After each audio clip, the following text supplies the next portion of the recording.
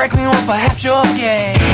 Is there a point to all these fancy clothes, with all these buckles from your head down to your toes?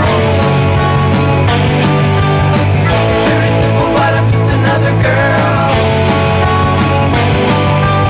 It's not so easy, but I'm giving it a whirl.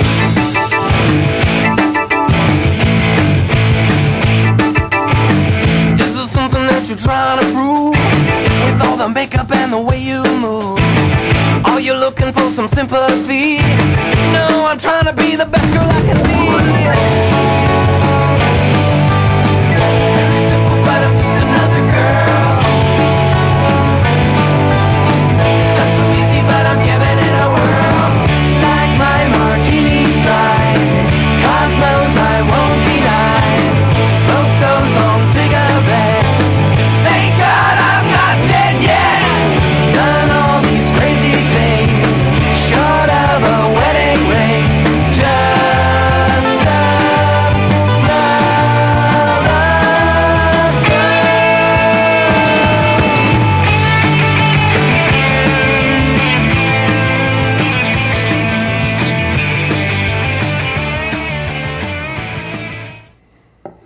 Good evening. Thanks for joining us. I'm Callista Solon, and this is nlcTrans. I'm here tonight with my usual co-host and dear friend, Tara Alexander.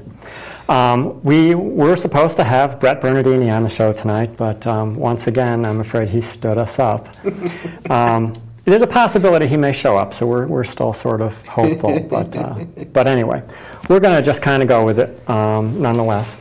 We got a bunch of stuff we wanted to talk about. First, before we go too much farther, I wanted to thank John Finnegan, and who is with the New London People's Forum. Yep. And Lawrence and Memorial Hospital. I wanted to thank them. They last weekend was Hartford Pride, and we had a booth there, which we're going to tell you all about. But Lawrence and Memorial and John Finnegan provided us with a bunch of condoms to give away, which we did more or less successfally, among other things. So, if you're going to have sex, be safe about it. That's right. So that was good. That was really nice of them, and thank you very much to Lawrence and Memorial and John Finnegan. And in fact, we're going to be having, not next week, 2 weeks from tonight, I believe, we're having, I believe it's 2 weeks from tonight. The 24th. Because next week we're having Ron Suresha back on, Yep. Author, and a really fun guy. We saw him up at Hartford Pride, and he's going to be on next week. He was there with Combination. And I'm hoping that, because he does a lot of reviewing, he was going to be reviewing a bunch of transgender books, and I'm not sure if he'll be able to. If he hasn't done that yet, he probably won't be able to talk about it. But I'm hoping that at this point he'll actually be able to talk about that, which is kind of cool. So he's going to be on, and the following week we're having from the New London People's Forum. Yep. We're having Constance on. She's a real sweetheart and a lot of fun, and that should be a good show. I think she's a little nervous, but she's a really fun character and really sweet, and so we're going to have her on. We need you to call in and tell her how nice it is to have her on. Be supportive. Yeah, she's a sweetheart. She's really great, and she was the one that got us connected with the New London People's Forum, which is a really nice bunch. Yeah, she's real big into networking, making sure people and groups are connected, and yeah, it's really good. So that's really cool. Anyway, we had our Hartford Pride. That was really cool. At Bushnell, in the shadow of the Capitol. Yeah, it was really neat. That's a very nice park. We of course managed to be right in front of the stage, which was a little loud. But it was a nice location. So we got to see all the acts, and I can honestly say that my life is now complete. I have seen Tiffany in concert. Oh God, Tiffany! I don't know if probably you don't know who Tiffany is. Tiffany was around when my daughter was a teenager. Tiffany was around. My daughter was a big fan of Tiffany's, but Tiffany was a mall singer, I think, and so anyway, it was amusing. She did a lot of her early work was a lot of covers and reimagining old songs, and she and Debbie Gibson were right on the charts about the same time. So that was kind of amusing. But anyway, it's a good time. We met a lot of really nice people. We met a lot of people. A lot of people there. It was really good. We signed up a bunch of people for our group, and we got some guests, potential guests for the show, which was really cool. But it was a good time, and the weather was beautiful, and we saw just a huge number of people there. Weather was more than beautiful. There, by mid-afternoon, there were several lobsters walking around. Yeah, I got a little sunburn myself. You got a little sunburn, just yes. A little, yeah. But there were people that were beat red by 5 o'clock. There were a lot of really cool characters there. It's some really fun people there. It was just kind of a big party. But slight tangent. The show What Not to Wear. The guy that hosts that show. I don't. His last name I think is Kelly. Okay. He was. There was a small interview with him that I had read, and they were asking him about appropriate fashion for Pride events. Really? And he said, "It's Pride, anything goes." Anything goes. And I have to tell you, we saw just about everything. Just about everything. It was cool. I liked the tutus. I have to admit. And the hot pink hot shorts. That was very interesting.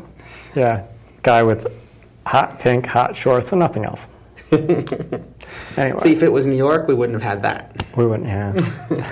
But it was cool. It was a good time, and I think we connected with a lot of people, which was really nice. There were a lot of people that kept coming back and talking to us and asking more questions, and it was really nice to be able to actually help educate some people too. Yeah, and feed them. We fed them too. Oh boy, did we feed them! Which was that's our way of bribing. If there's one thing we do well, it's feed people. Yeah.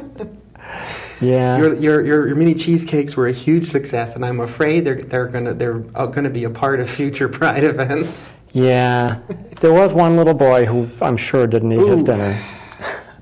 Two little boys that brothers, yes. Yeah, that kept coming back for chocolate chip cookies and cheesecake, and again and again and again. A fistful at a time. They were cute, though. Yes, they were very cute. So, but that was fun. They had face painting and a henna artist and all kinds of informational booths and vendor booths, and it really is a nice park. And we ended up being situated right between our friends Unity up from Massachusetts and the Sovereign Court of all Connecticut. Yeah, which was very cool. So we got right there next to the stage. We got a lot of attention. We got a lot of people that wandered over while they were listening to the music. Yeah, it was good. It was a good time. We certainly will do it again next year. There's a whole bunch of Pride events. I would like to make all of them, but it's hard. It's hard to get everything into the schedule. If you want to go to all the Pride events, you're going to need a lot of gasoline and to give up the month of June. Pretty much, yeah. I mean, we got Boston's coming up, isn't it? Yeah, Boston Pride is. They actually do a week-long set of events, but the major Pride events are the 13th and 14th. I believe the parade is on the 13th, and then they have a couple of block parties scheduled on Sunday the 14th in Boston, and I think it was Jamaica Plains. Jamaica Plains. The Providence Film Festival starts on the 17th of June and runs for a while. I lose it on my calendar. I have 17th to the 20th maybe. Rhode Island Pride is the 19th and 20th and 21st, along with New York Pride starts the 20th and runs through the 28th. So there's 10 days of Pride. The Norwalk Pride event is also on the 20th. And then, fortunately, Vermont Pride and Worcester Pride have been pushed out to July and September. Southern Maine Pride also runs the 14th to the 20th. It's a huge, huge month. Yeah.